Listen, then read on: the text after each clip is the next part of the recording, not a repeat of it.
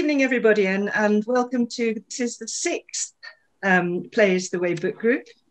And it's actually a little bit different from the others because previously we've concentrated on a chapter from the book with authors and on the last occasion a guest speaker. But this time it's our publisher is going to be one of the speakers. And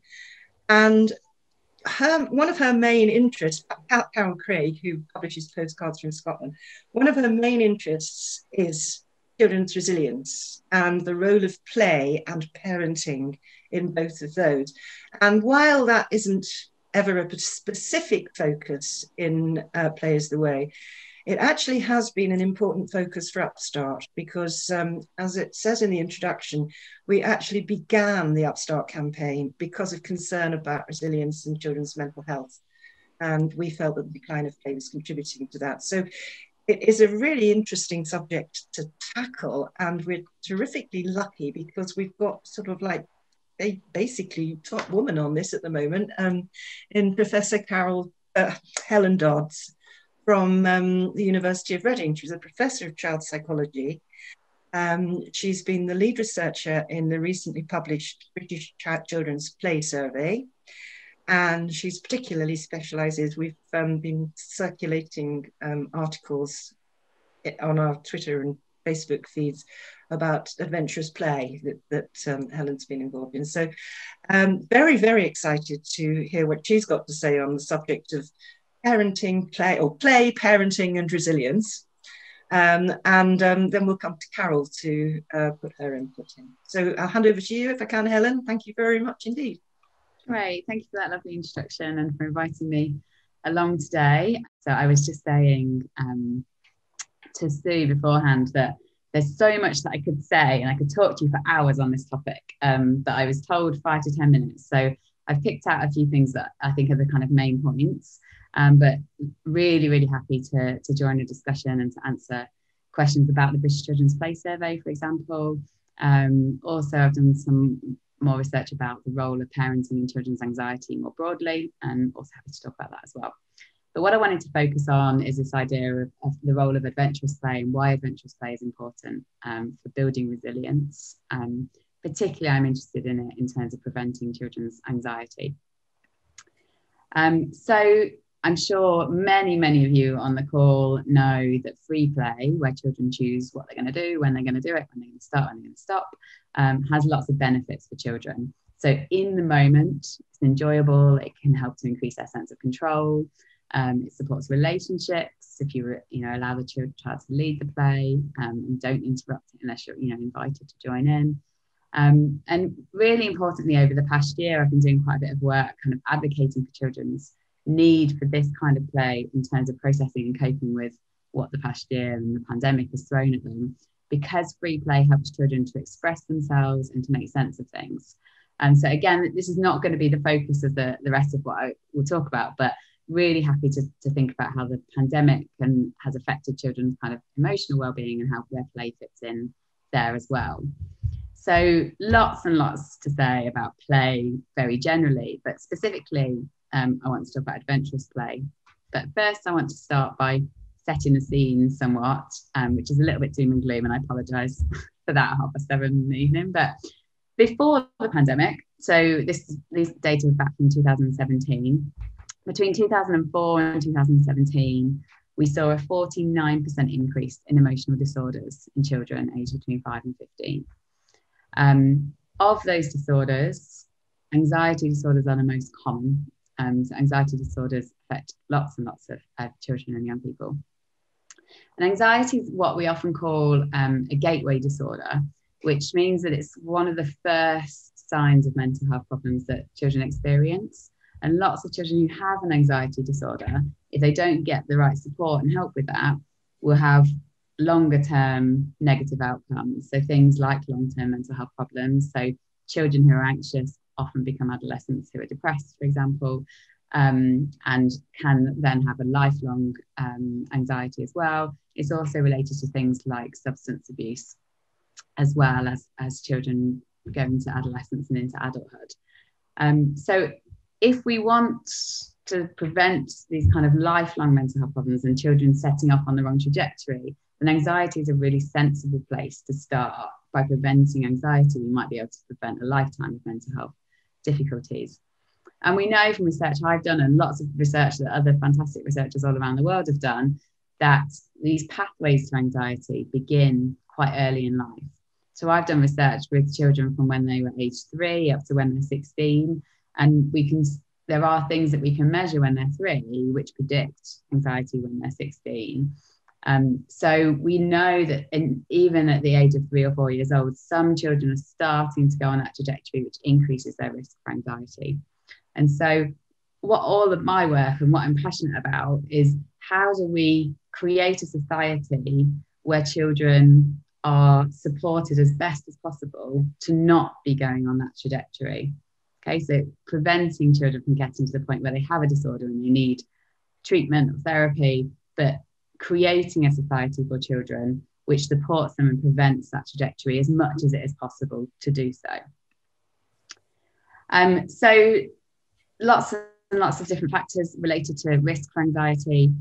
I don't have time to go through them in any detail, but happy to chat about them some more if anyone's got questions. So things like not coping in effective ways and not expecting that you will be able to cope is an early sign of anxiety related to anxiety. Not being able to cope with uncertainty, or what we call intolerance of uncertainty, so sort of needing to know everything, who's going to be there, where we're going to go, what time we're going to get there. That kind of, I need certainty in everything, and not being able to cope with uncertainty is also a risk factor for anxiety. Anxiety sensitivity, or what's called sometimes called like fear of fear, which is when I start to feel a bit anxious or fearful, that really scares me, and that makes me even more anxious and fearful, and I think that something awful is going to happen. So I'm misinterpreting those butterflies in my tummy or those sweaty palms as meaning that something terrible is happening. And the final thing is avoidance, which is basically means that, you know, we all know if you fall off a bike, you need to get back on the bike, right? The worst thing that you can do for anxiety is avoid things that make you feel anxious. So from a parenting perspective, I've done research showing that when parents kind of step in and support a child in avoiding something that makes them feel anxious, then that child is at elevated risk for anxiety over time. So whilst we want to be supportive as parents and to let children know that we're there for them, that we understand that they're worried, they're concerned, also to some extent we need to encourage them to give things a go, because if they continue to avoid things, then actually what we're doing is increasing their risk for anxiety.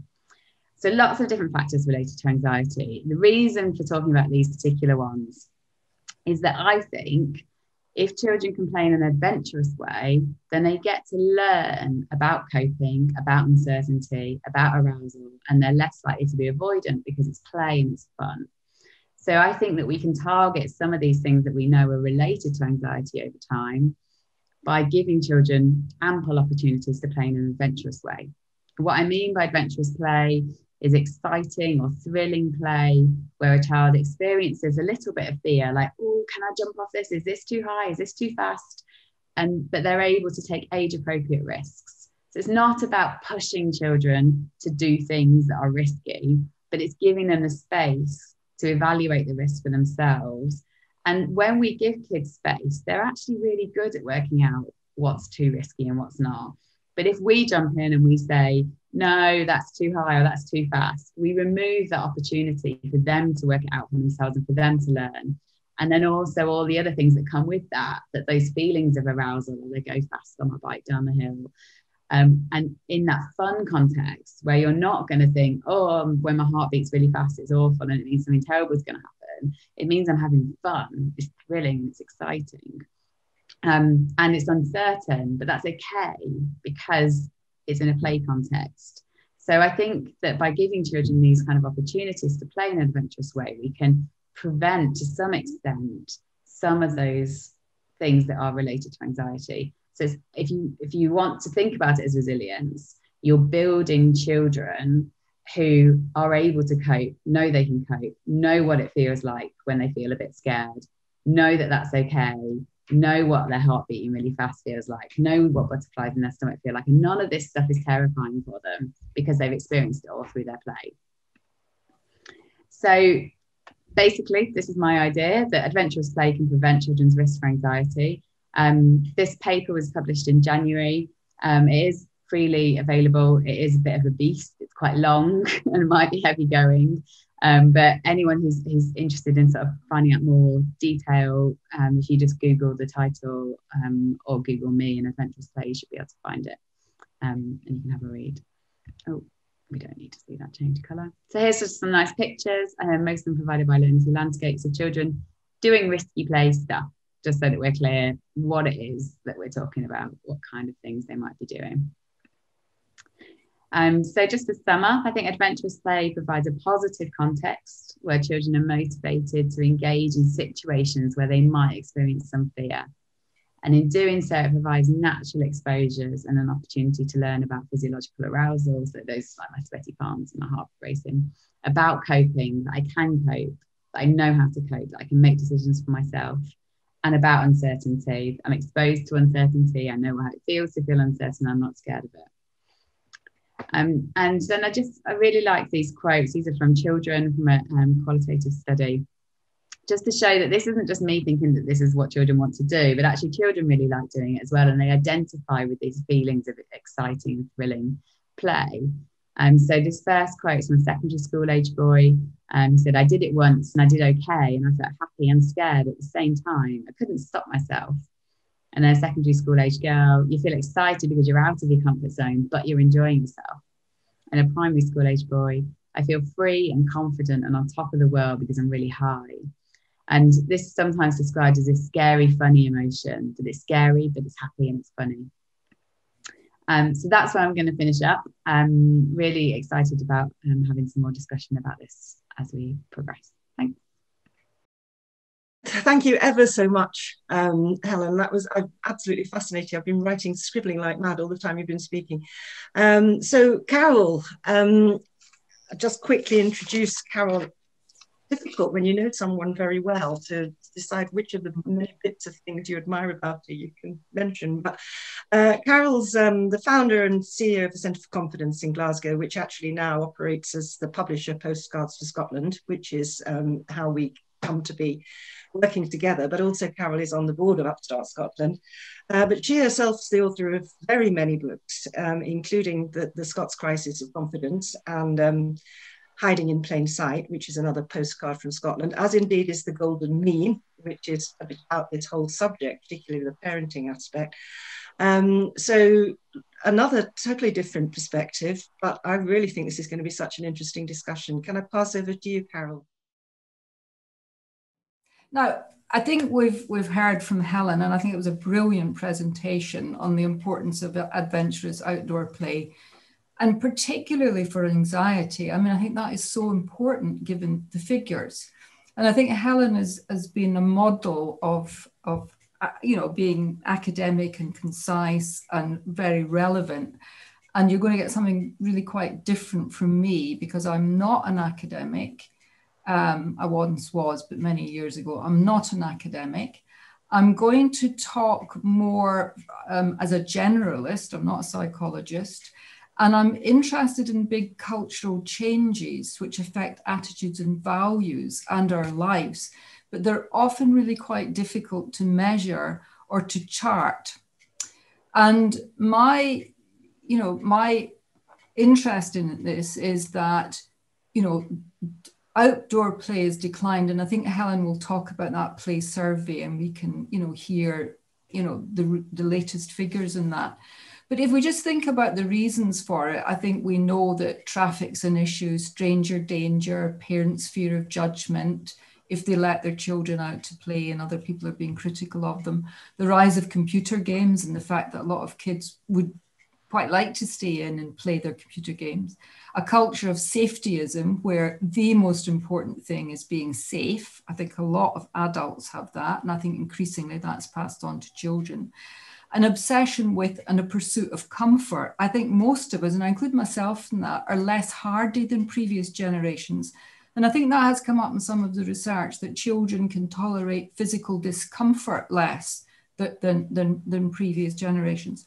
But I think that a particular issue really is that there is now a new approach to child rearing. And when I say new approach, I think we're talking about something that goes back 30, 40 years. But I think what has happened, you know, in the contrast from my generation's upbringing, which was really quite authoritarian, with a lot of discipline, a lot of smacking, belting, etc., there is now this new approach to child rearing where there's a big risk aversion and a fear that adults have of children having any negative experiences or emotions and wanting them to avoid adversities at all costs. Now, I became aware of this really through talking to teachers. Because I was running the Centre for Confidence and Wellbeing, I was being alerted to some of the problems with what had happened in America with self-esteem. I really started to research it, and I talked to teachers a lot about it in Scotland. And basically, self-esteem building practices are ones where you think self-esteem is incredibly important for children, and it was presented as a panacea that everything about children's lives would improve if they just had higher self-esteem. And once you start thinking about that, you worry about how the child is feeling in the moment. And so the kind of things, and you could read them for yourself, I'm not going to go through them. These are the kind of things that you're likely to do if you think that it's really important a child is feeling good about him or herself. And the problem about that is it removes anything that is gritty from a child's life, because you don't want them to be struggling, you don't want them to feel frustrated, you want them to feel good all the time. So this is why you lavish them with this artificial praise. Now, I mean, I think there is really quite a lot of evidence now that this has been quite damaging for children, and America has moved away from it. But it was interesting that, you know, when I spoke to a lot of Scottish teachers, they said, this is the trajectory we're on. We're either right down the road that the Americans are on, or we're nearly there. I mean, a lot of teachers used to talk about they weren't supposed to say anything at all negative or critical in any of the reports. They only had to be positive. And I'm not saying that, you know, we should be overly critical, but I think to try and remove competition from older children's lives, for example, you know, I think we have to question why we're doing it. And I think a lot of that is about our own fear of negative emotions and the fact that we've come to believe that they're damaging. Now, we didn't do anything in self-esteem as a centre apart from, you know, give some kind of critique of it, but we did do a lot in positive psychology. And although I didn't really like the focus on happiness, there was a big focus on positive emotions in what we were doing and the importance of positive emotions. And that, I think, inevitably leads people to believe that they should be trying to root out negative emotions. Now, I think that it's interesting that some of the people who early on were positive psychologists, and I've just picked two, Todd Kashdan and Robert Biswas-Diener, who wrote quite a lot about happiness and positive psychology, have now published 2 books where they're really retracting a lot of that and saying, actually, if you want to live a full life, you need to experience and welcome negative emotions. That negative emotions actually teach us a lot of things, that they galvanize us to do things differently. That we shouldn't be ignoring them. We should be welcoming them into our life. Now, we don't want to be overwhelmed by negative emotions, but we don't want to be frightened of them either. And I think that is where we are as a society and have been for some time. And I can remember when I, you know, had all these conversations with teachers, they would say, you know, we get letters all the time from parents saying, you know, my child didn't get the lead part in the pantomime, you're being cruel to him or her. In fact, I used to get a round of applause from teachers if I said that, because they just said, this is so difficult for us because they can't all get the lead part in the pantomime or the nativity play. Or they would get letters to say, please don't try to teach my child French or do gym with them or maths because they're frustrated, they're feeling negative about it, it's too challenging for them, we don't want them to do it. And the teachers would say, look, we understand this, we're parents ourselves and we can understand these instincts, but we see that it's not good for children. It's really not good for children to try and root out any kind of experience that is going to be negative for them. And in the book that we did a few books ago on the golden mean, and Alan McLean, the educational psychologist, is one of the lead chapter on it, where he's arguing about the importance of both supporting and challenging children. And he says, if you just support them and don't challenge them, it's suffocating, it's demotivating. Whereas if it's only challenge, and that's what a lot of us did used to have in our young lives, but if it's just challenge, it's cruel. And you need some kind of interplay and balance between support and challenge. I think one of the psychologists who kind of gets the importance of struggle and frustration in learning is Carol Dweck. And I remember her talking about a research project that she was involved in, where they were observing parents or parental sort of caregiver figures with children who were building tower blocks and doing that kind of thing.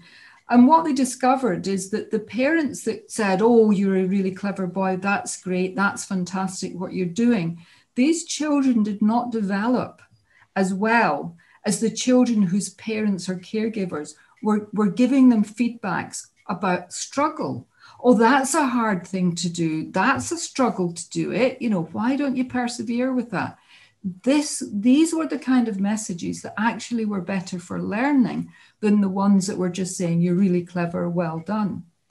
I'm a great fan of the Duke of Edinburgh award scheme. And it's very clear with that actually the kids will, you know, if you ever meet them out on a walk on their expedition, they'll moan like hell. We've been up since 4 o'clock in the morning. I've got blisters on my feet. This is miserable, or whatever. Ask the kids at the end of their award scheme what they enjoyed most or what they found most satisfying, and it will be the expedition. Because actually most things that are satisfying are challenging. So if we remove challenge from children's lives, we actually then are demotivating them. That's the point that Alan McLean is making. We need challenge for a sense of satisfaction. Sorry for going. So I think what's happening with this desire to wrap our kids in cotton wool, to use a kind of well-worn cliche, but not for them to experience negative emotions, it's leading to a loss of resilience. That was certainly the feedback that I got from a lot of teachers that I spoke to. Now, what that means is it's losing the ability to bounce back after adversity, a difficulty coping with failure, setback, criticism, conflict, the stuff of life, actually. We're not preparing them for the world as it is.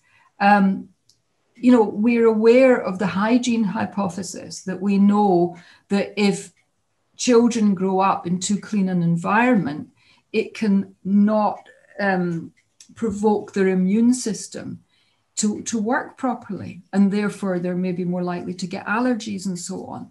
And I think there's something equivalent here going on, that it's as if we're trying to bring children up in too clean a psychological environment where they're only going to experience good feelings. Now, I'm not criticizing parents for this. I was one of these parents. I can remember when my son was born, and he's nearly 40 now, I resolved that he wasn't going to cry. I mean, it's mad, I know, but you know, I think that's because I had a very difficult childhood. I did not want him to experience the pain of my childhood.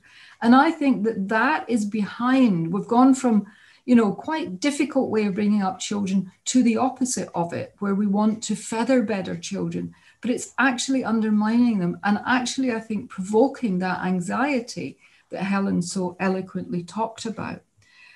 So we're not preparing children for the world as it is. I think we can see this loss of resilience in students. This is a book that came out by Jonathan Haidt, quite a famous psychologist in America. I can't remember what the other guy does, called The Coddling of the American Mind, about students in America and the demand for trigger warnings as being one of them, you know, so that they don't want to have to read any material that might have emotionally challenging material in it. But as Helen said, trying to avoid things that make you feel anxious just make it worse for you.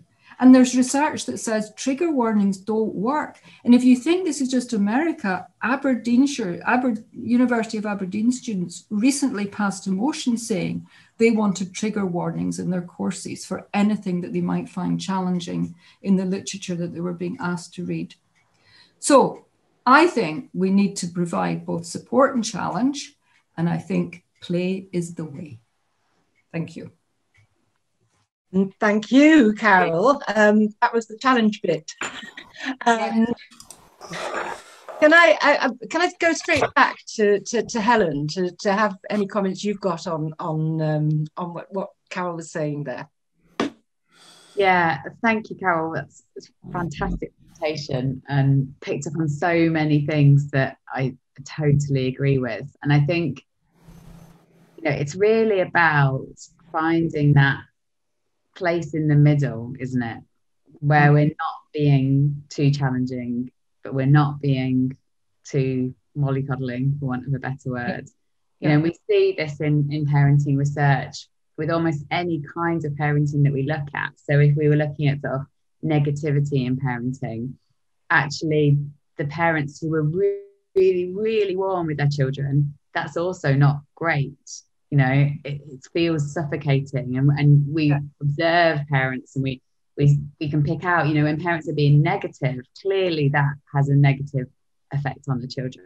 Authoritative parenting authoritative parenting comes out best for children, and that's clear rules and boundaries, but supportive and loving and child-centered. Whereas I think that an awful lot of parents have gone, and I saw it when I was an assertiveness trainer, and the number of people that said, I hated school, I was treated badly by teachers, my parents didn't love me enough, or they didn't tell me they loved me. I'm not going to be like that with my children. And what they've done is they've gone to the other extreme, where they're indulgent to their children. They don't say no. And that can be a problem as well. I mean, I'm not saying it's better than the authoritarian, but on the other hand, it comes with its own problems, and it's getting that balance. But I think there is something about public policy or culture change that has that going from one extreme to another. I mean, I spoke to someone only a few days ago who's very senior in public health, and but mental health in particular. And he feels that that's now happened with mental health. That we've gone from the stiff upper lip, no one talks about it, to the other extreme, and that is also generating a lot of problems. So that people think if they're unhappy that they're depressed, that they've got a mental disorder, and I don't know what the answer to it is, but I think it's very difficult. I think to get that golden mean. Mm. Yeah, I totally agree. And I was in a meeting last week where we were talking about exactly that. A paediatrician was saying that, the parents turn up with children now very, very concerned about their children. And there's absolutely nothing wrong with the children, And he's been a paediatrician for a long time. And he said that it's changed over the time that he's been a paediatrician. I agree with mental health as well, that, we be calling it, for example, think about the pandemic and the effect that that's had on people. If you're stuck at home and you've lost your job and everything feels awful, should we be calling it depression? Or is that actually a normal negative reaction to what is a rubbish situation?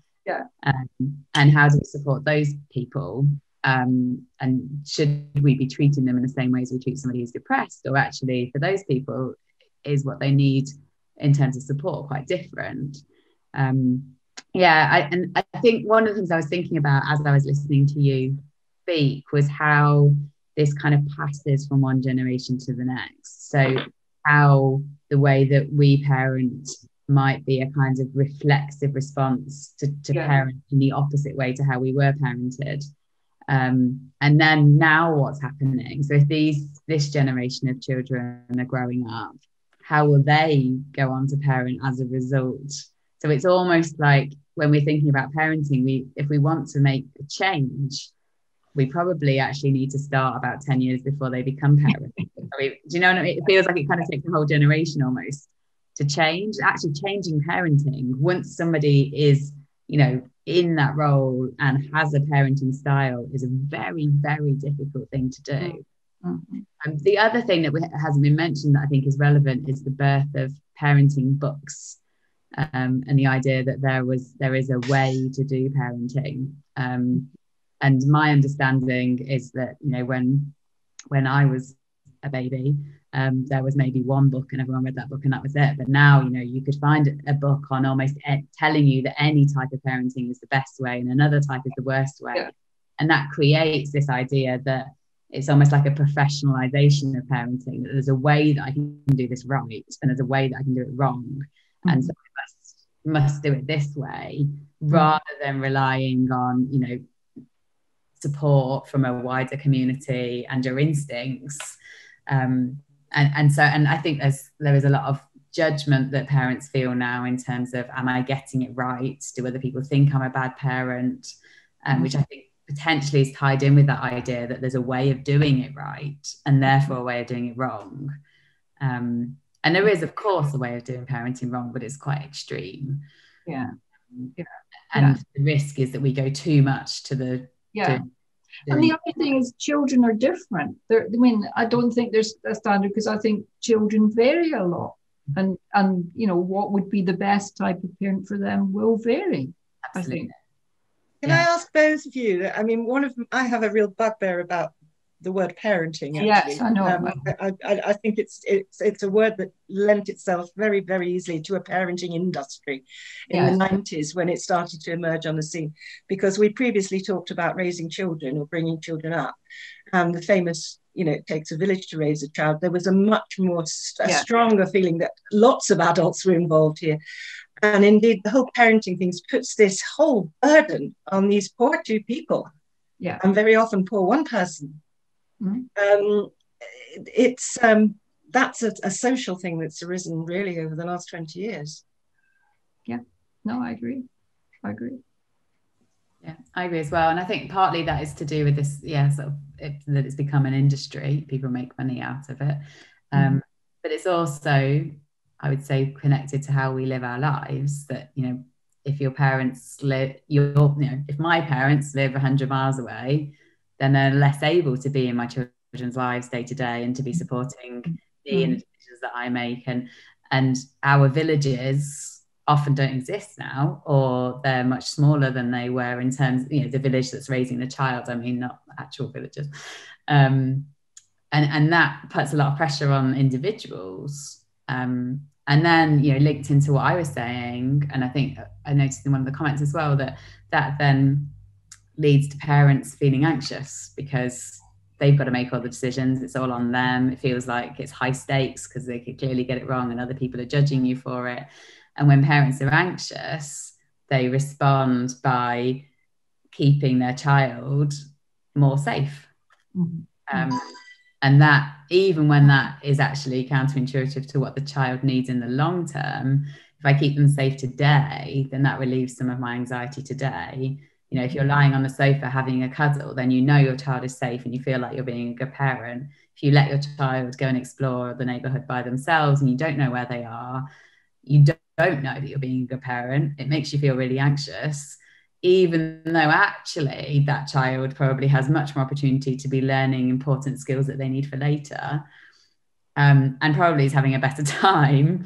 You don't feel good because you're anxious about where your child is and about whether you're doing something wrong and what other people are going to think of that.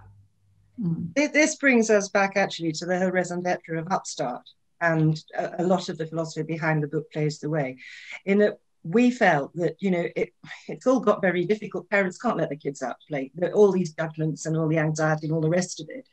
So if that's something so much has gone wrong with childhood, really it's up to universal state services to step in and try and do something about that. And where you see the highest levels of well-being in terms of childhood are the Nordic countries, with the outdoor kindergartens, where, you know, for between the ages of 3 and 7 or so, kids are spending their time outdoors with caring adults, and they can get on with it and do the play, the adventurous play, and get all those experiences. I wonder if Suzanne is around, because we're moving into her territory a bit as well, and I saw she was contributing to the chat. Because the other bit that's really important from what I've read about resilience, as well as having the challenge, is the security of attachment, of secure attachment. And that's one of the things Suzanne wrote about in our book. That's true, Sue. It's fabulous to hear both of the other speakers tonight. I think of attachment fitting in tonight as being the high support bit. Mm-hmm. So if you have a safe place that you can always get back to, if it gets too risky, you have a safe base, then you're better able to take those risks. And that thinking about the idea that it is scary for parents to let children take their risks, to do the circle of security bit, which is talked about sometimes. So you come back to one end of an oval and then you go out to take risks and take steps. What happens if you're too scared as a child to do that because your safe base isn't safe enough? Or what happens if the parents who are the safe base are scared to let you do that? So it's just another way of thinking about what we're doing tonight, what we're talking about. But it becomes so fascinating to think, right, so what we're talking about is the biology of child development. And our society just does not think about child development through this biological lens. How do you help people to think more about that so that we can shift the kinds of decisions we make in the moment, like, will I get off the couch with a cuddle? And also how we pay more attention to our own biology so that we can deal with our own anxiety differently as parents rather than holding our children tighter. So there are lots of themes in there. I would love to know from both our speakers tonight, how do you think we help parents to become braver? What do we do to address this current state that we're in at the moment? Well, I don't even think there's an acknowledgement of it. I mean, that's partly why I wanted to talk about it, because I don't think that we're really saying that we're really frightened of negative emotions and bad experiences of any kind. And we need to get over this because it's actually driving a lot of the problems that we have. I mean, I was also interested that The Guardian on Monday, the 29th of April, has a piece about a project that's been set up, can't remember where it is, called Roam. And it's precisely to help children, to help parents allow their children to go outside and play outside. So it's semi-supervised with some rules, and it's just helping that transition for the anxious parent to allow their parent to do it. Helen, do you know anything about it? Yeah, I do. They are based in Birmingham in a public park.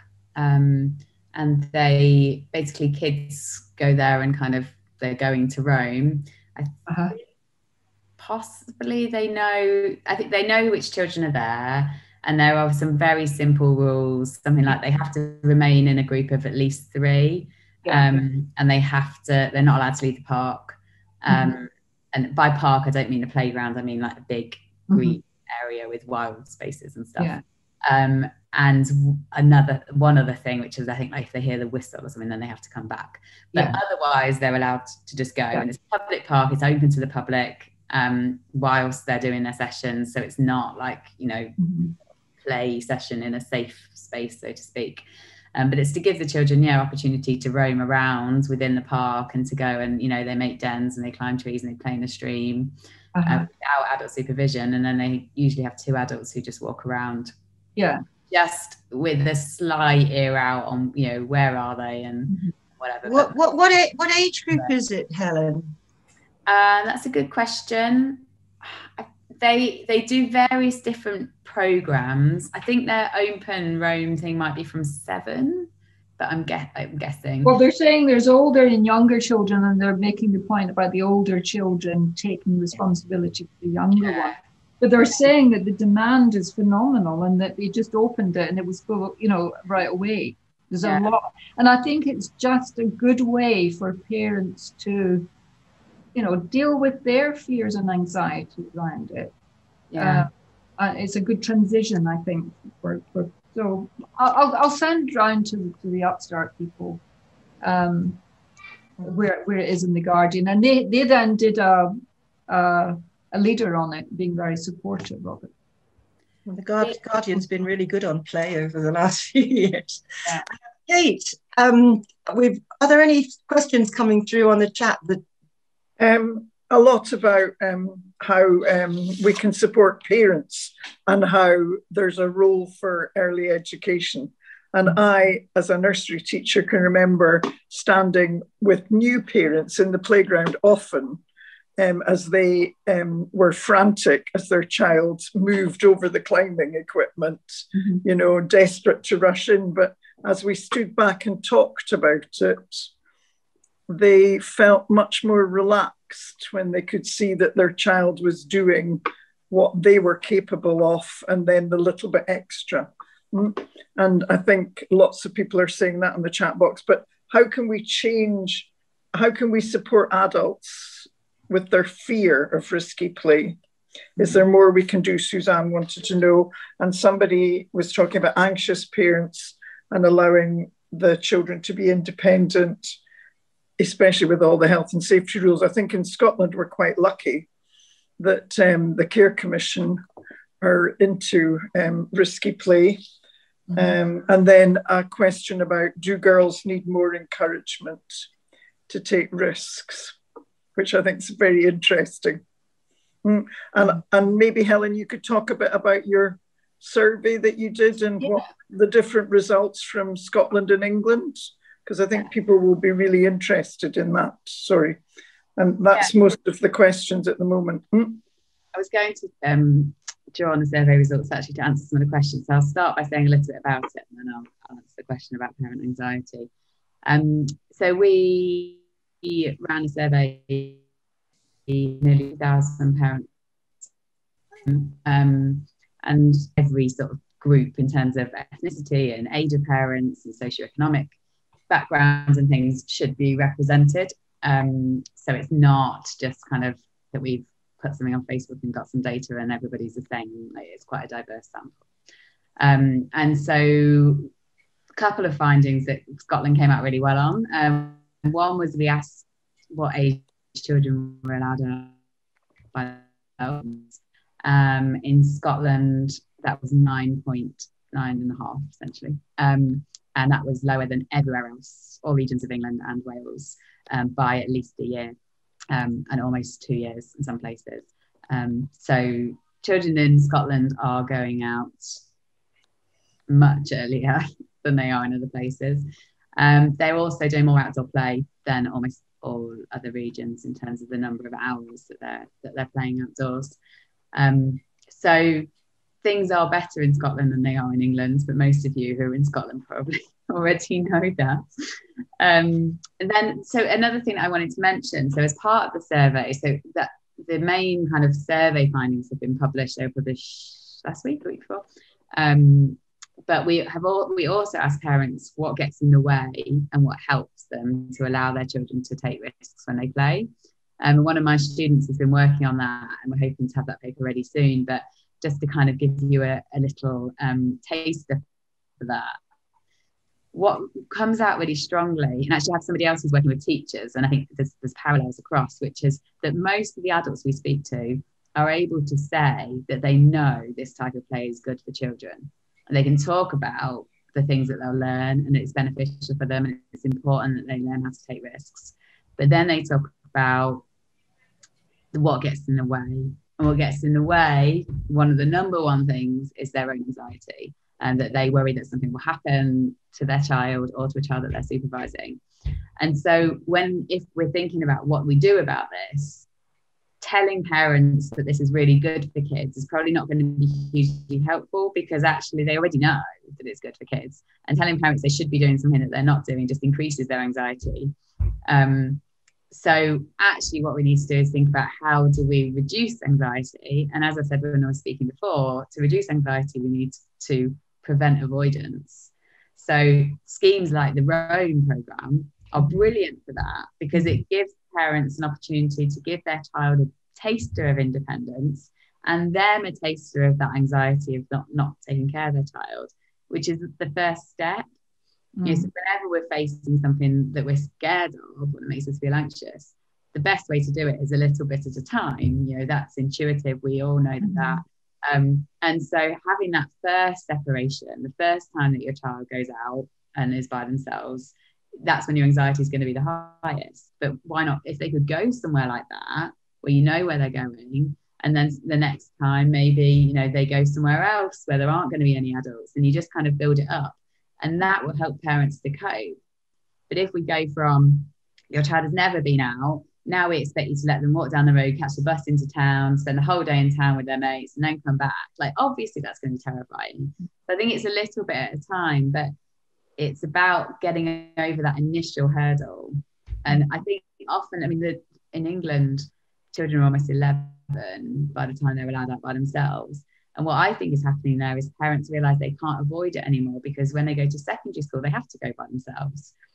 So suddenly they let them out, which is not what kids need, right? They need to very gradually be allowed out. And I remember, you know, we were allowed to play on the street outside our house, and then we were allowed to go down the road to the house that had the purple garage, and then we were allowed the block, you know, and that gradually built up, which meant that when we, you know, were able to catch a bus by ourselves, whatever, we were ready to do that, rather than straight into, right, off you go, you're now by yourself. Because I think it's those initial baby steps of having schemes and things where children can have that independence. And also, as we were just hearing from Kate, if teachers are doing it or educators are doing it and saying, why don't we just step back?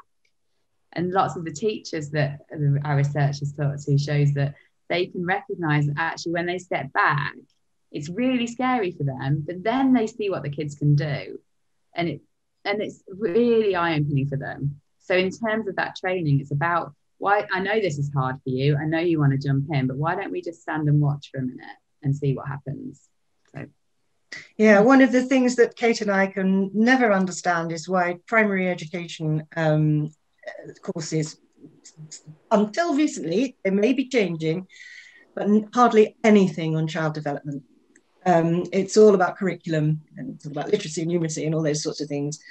And most of the teachers we've talked to who've gone recently through primary training did not get anything more than, you know, the odd lecture here or there on child development. And yet it's absolutely vital that you have some understanding of the sorts of physical, social, emotional, you know, experiences that they need in order to make it. And I think this, for me, is another reason why this idea of a kindergarten stage, which would for the UK be an enormous step, really, thinking about a sort of Nordic style approach until children are 7, would be a really great way of starting to change the culture, because the people working there, their major would be child development, play-based pedagogy, and outdoor education, and getting the children outdoors. So that those things we could start sort of easing parents into understanding. Interestingly, so many parents, like the ones that answered you, they know it. And when they see it starting to happen, that that looks right. So Kate, you're muted. There's the amazing film of the Danish kindergarten, and the parents discussing their fears about there's a huge pond right beside it, and they're using knives and they're climbing tiny, tiny trees.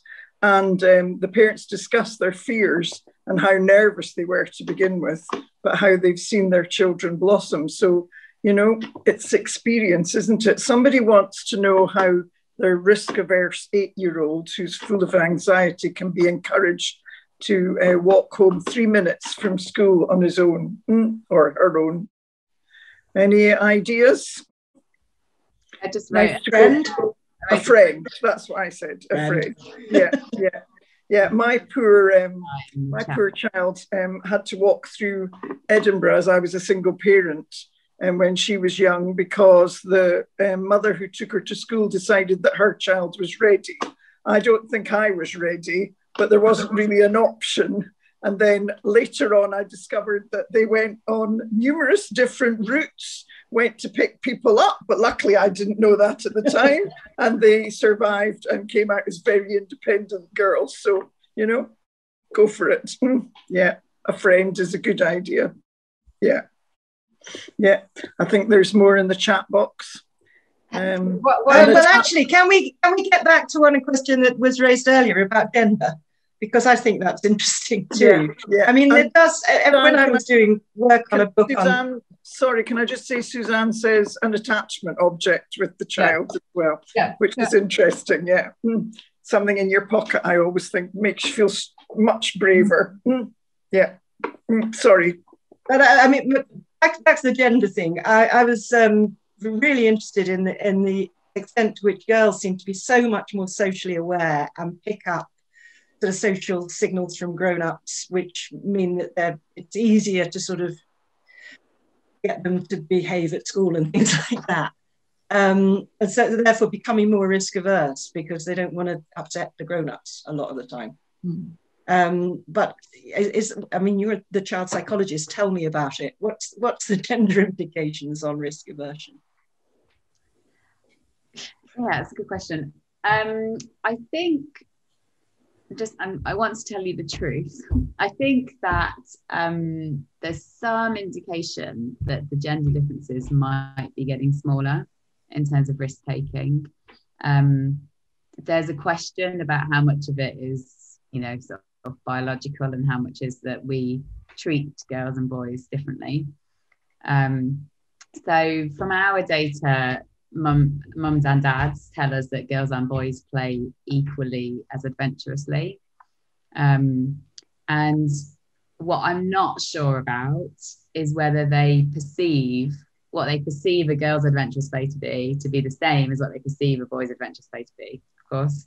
But I think often we make more of gender differences than there is actually there. And because it's almost like, you know, it's just that we buy into that stereotype and that idea, don't we? But I'm not sure that the gender differences are huge.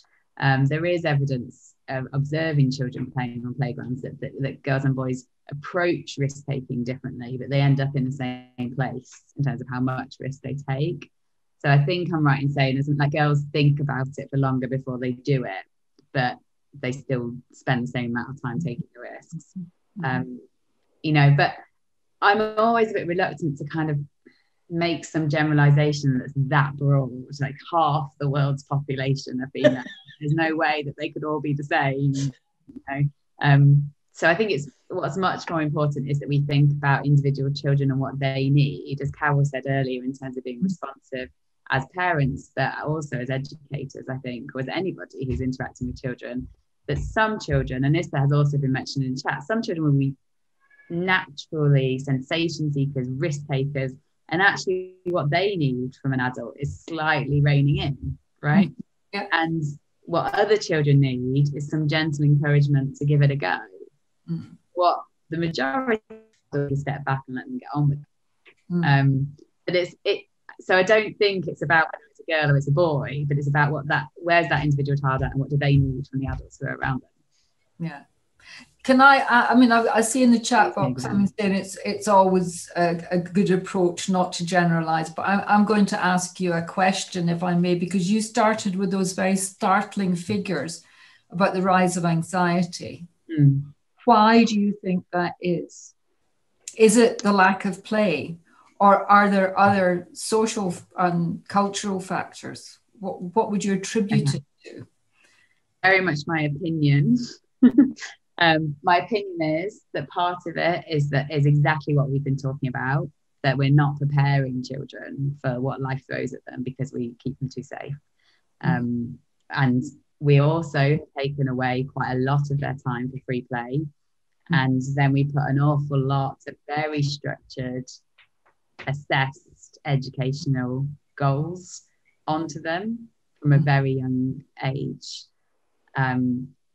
I personally don't think that the way that our education system is currently set up aligns with what children need. I also think that because, as you were talking about, Carol, you know, the sort of effects of our own childhoods affects how we are, you know, adult anxiety is They're being raised by anxious adults more than they ever have been before. Yeah. So it's not just about our kids, but it's about people that are raising the kids. The teachers are more anxious, the parents are more anxious. So in order to help prevent child anxiety, we need to also think about how we support adults with their own anxiety. Yeah. The number one predictor of an anxiety disorder over time is having a mum who's anxious. So it isn't a surprise to me that, we've got a sort of crisis in adult mental health that then plays out in child mental health, and we're seeing that being down. So I don't think, it's not any one thing, but I think my general feeling is that we don't currently, our children are not growing up in a world that meets their needs as best it might. So I think Scandinavian countries have got that better. Children are spending more time outside, more time in nature, they're more physically active, they're able to explore, they're able to be more independent. But I think, also a factor is that parents are anxious, and that's not about parent blaming, right? I am a parent. Parent blaming doesn't get any of us anywhere, but it is about thinking, how do we support everybody to be doing this? And I think, as I've already said, a big part of that parent anxiety is this idea that we should be some kind of perfect parent and this professionalization or industrialization of parenting. And I saw somebody who'd written, we don't have daughtering or cousining or sistering. My mum said to me when my first child was about 18 months old, parenting was never a verb. And it really struck me. She was just like, well, I was a parent, but I wasn't actively really doing anything. Whereas now it's so wow, we must do all this stuff. And so we're anxious. And if we're anxious, our children will be anxious. Yeah. So does that answer your question? And even worse than the parenting books were the parenting television programs, which I think actually terrified the life out of endless people. I know. Just the whole judgmental approaches of so many of them, ghastly. I'm sorry, I just needed to get that off my chest. Carol, you're about to say something. No, I was going to say, when I used to do, I was asked by quite a few schools to go in and do, a much longer version of what I did with parents, because they said, we can't say these things to the parents, but you could. And actually, I think for most of the parents I spoke to, they saw it as an incredible relief. It made them realize that this idea that you should be bringing your children up never to have a negative experience or be unhappy was undoable, but actually it wasn't good for the children. And it actually made it like, whether they went away and forgot about it, I don't know, but it seemed to be that rather than feel criticized and judged, they felt that they were getting rid of this enormous shackle that they had. That's really interesting. I think, and I've definitely just had conversations with people about it and seeing how all of these things are connected, that if we give children more autonomy and more time to play freely, then as parents, our exhaustion levels go down because we're not trying to entertain the kids the whole time. And everybody benefits from this. But if we try and entertain our children the entire time whilst working as women more than we ever have before, everybody's exhausted. And then throw in a pandemic, and no one's doing well right now. So the chat box is full of things about all the increased hours for childcare and how this will affect how parents perceive their ability to be parents if we're going to institutionalize childcare, childhood. So that's another book group. I think actually it is another book group. And I do think it's interesting that, in Finland they have long hours in childcare, but it doesn't, in terms of the daycare centres, some children are there for quite a long time. But it doesn't seem to have that same fear that it's an institutionalization. And I think, again, a lot of that depends upon the way we view care and education. And the respect, levels of the respect we give to the people who are caring for children under the age of 7 and working with them. we've got a long way to go still, but I do think you know, Scotland's a little bit further along the road than England. I cannot. We've got to the end of the time. Can't believe it. It's been a fascinating conversation. Thank you both very, very much. Thank you very much, Carol, for suggesting that we do it, and for all your beautiful presentation, challenging presentation, and well, Helen, thank you for joining us as a guest. It's been splendid. So look forward, everybody, to seeing you for the next one, which I think we have penciled in for the 18th, and that's going to be equality and diversity and inclusion. We've not got a proper title for it yet, but all being well, we'll get on with that. Thanks, everyone. The recording hopefully will be available, and we'll have all the bits that went wrong cut out. Right. Okay. Thanks. Bye. Oh, right.